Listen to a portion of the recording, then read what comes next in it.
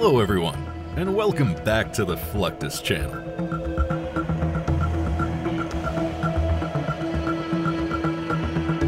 Imagine a convoy of heavily armored vehicles facing the formidable natural challenge of crossing a river.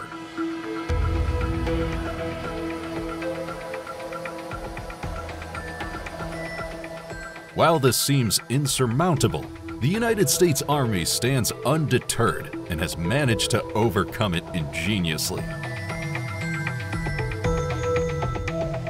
Today's episode is focused on the groundbreaking inventions they found to cross rivers in style. In military history, wet gap crossing events have gained attention for their ability to transform a natural barrier into a strategic gateway.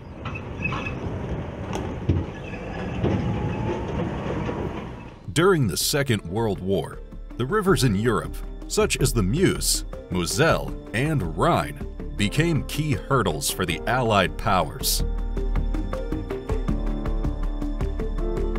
Despite its challenging nature, the U.S. Army managed to cross the Moselle River, which had a width of 300 feet, and seize Nancy in France.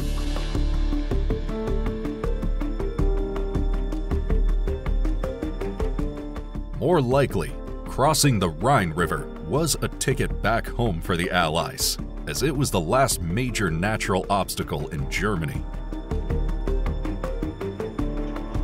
These river crossings stood out as critical junctures during the final push towards Germany. Unlike crossing a dry gap, in a wet gap crossing, the convoy on the bridge becomes a sitting duck for the enemy, as they are exposed without cover. To counter that threat, a bridgehead is built on the far side of the wet gap. This provides protection for the crossing forces and a staging area for further deployment of forces. To begin crossing the river, the bridgehead force assaults across the river and secures a foothold with an adequate defensive perimeter.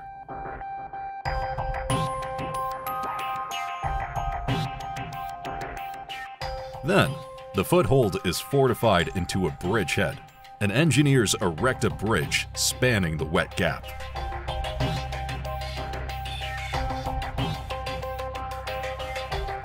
Once the bridge is in place, the far side is reinforced with artillery, armored vehicles, and breakout forces that are used for attacking beyond the bridgehead perimeter.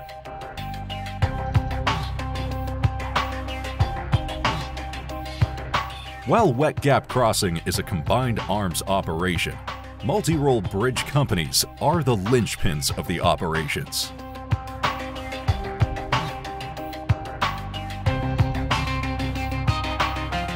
Their ability to erect temporary and semi-permanent bridges remains vital in military operations. Unlike a hasty river crossing that requires fewer resources, a deliberate crossing may require building a bridge across the gap.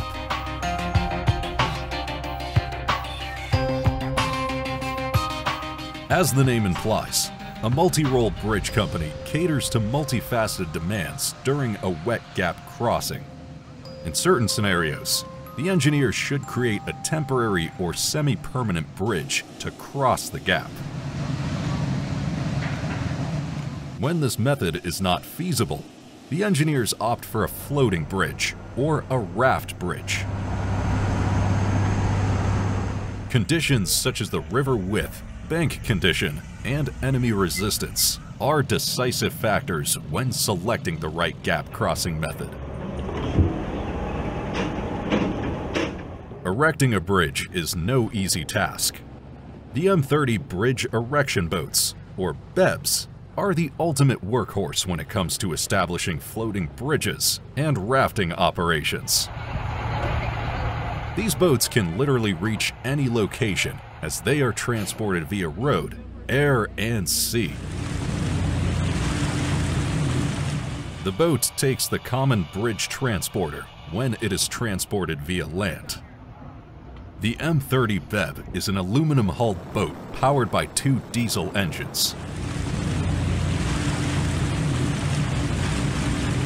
These engines drive the water jet propulsion system that drives the boat. This allows the boats to operate at shallow depths and in water with higher particulate matter. In addition, the boat inherits impressive maneuverability, as it can move forward, backward, and sideways. With this ability, the boat stands as the staple piece of equipment for deploying ribbon bridges. The Improved Ribbon Bridge, or IRB, is the newest version of ribbon bridges that could act as a floating bridge or a raft to ferry vehicles.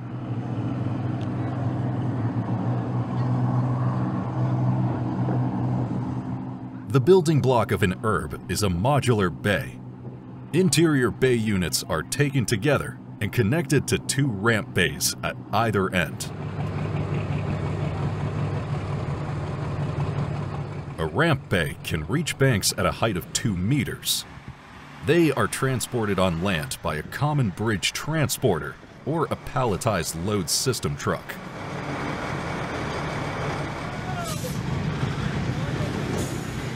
The folding and unfolding mechanism unfolds the module when released into the water.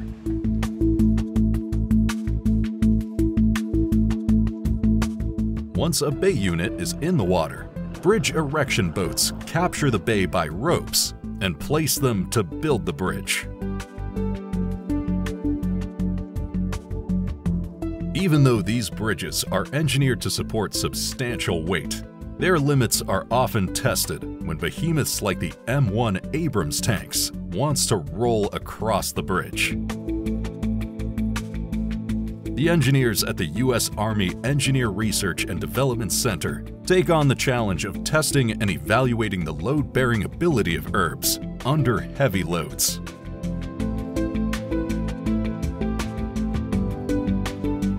They use a small-scale prototype of the M1 Abrams on a scale IRB to identify the hydrodynamic forces. Later, the data is correlated to real-world applications to make the required improvements. As a result of comprehensive tests, FD armored vehicles were able to utilize floating bridges to successfully maneuver across challenging water barriers.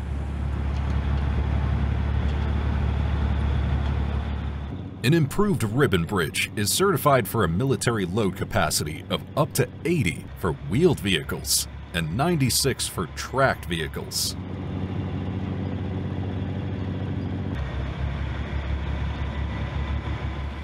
This impressive load-carrying capability allows the bridge to host all NATO main battle tanks, including the M1A2 Abrams and other heavy vehicles such as the Armored Vehicle Launched Bridge.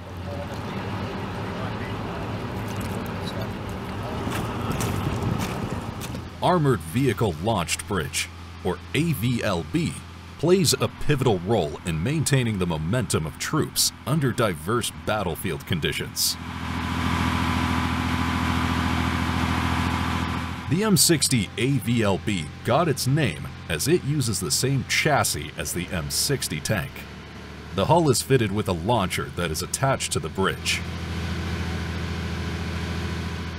The scissor-type bridge is 60 feet long and can be quickly deployed and retrieved via hydraulic actuators. The bridge is folded and placed on top of the hull. Placing the bridge is a task that takes only a few minutes, and the retrieval can be done from either end.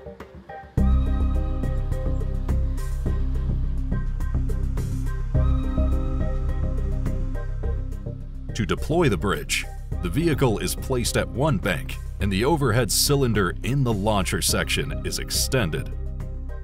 This shifts the bridge vertically and places the rectangular outrigger on the ground.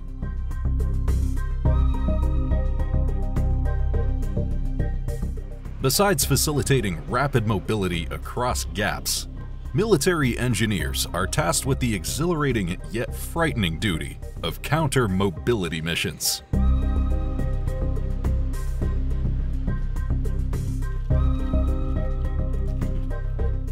Within counter-mobility missions, bridge demolition plays a crucial role, as it offers a tactical advantage by controlling the movement of enemy forces.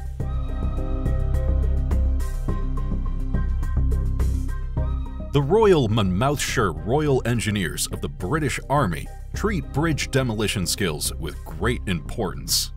During the exercise Prairie Storm 4, they demolished a bridge with 9 kilograms of plastic explosives.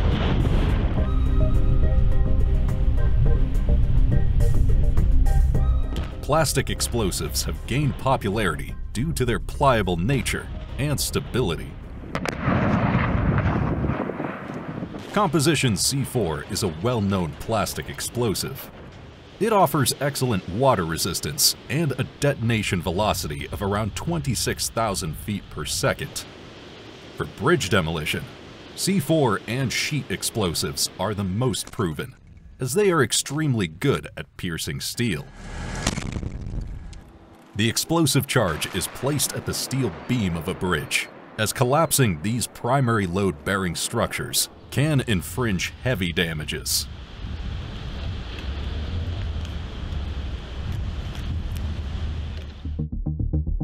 Like the Royal Engineers, the EFP battle groups, or Enhanced Forward Presence battle groups of NATO, are also in continuous pursuit of improving their bridge demolition techniques. These multinational military units conduct training exercises for deterrence and combat readiness, including bridge demolitions.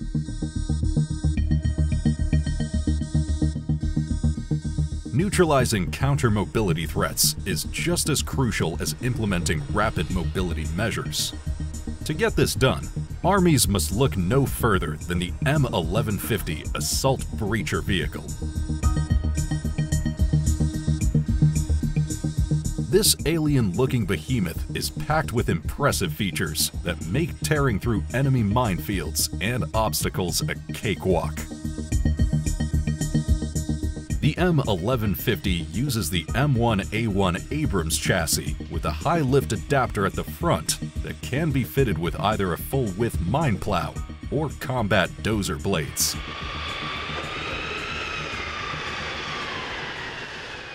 The mine plow clears a pathway of 15 feet, allowing passage for other traffic.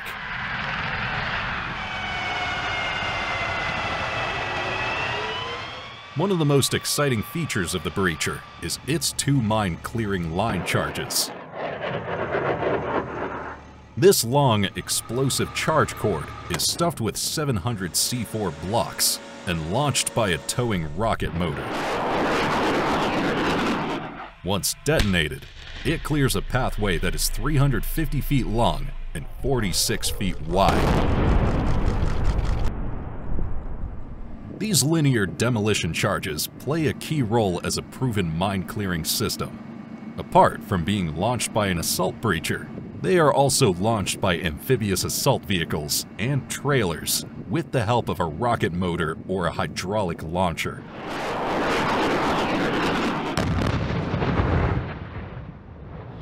The close-in breacher capabilities offered by this method ensure the safe and swift passage of the forces.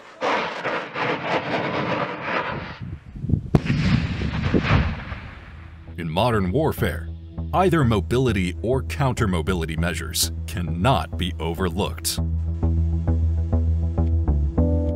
Both are interdependent facets, and deficiencies in one can undermine the overall effectiveness and turn the tables on a mission.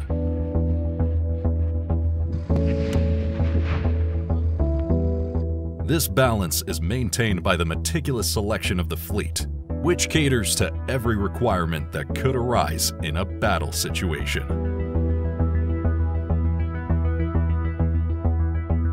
That's the end of this video. I hope you enjoyed it. Make sure to subscribe to this channel so you don't miss any of our new content. See you next time.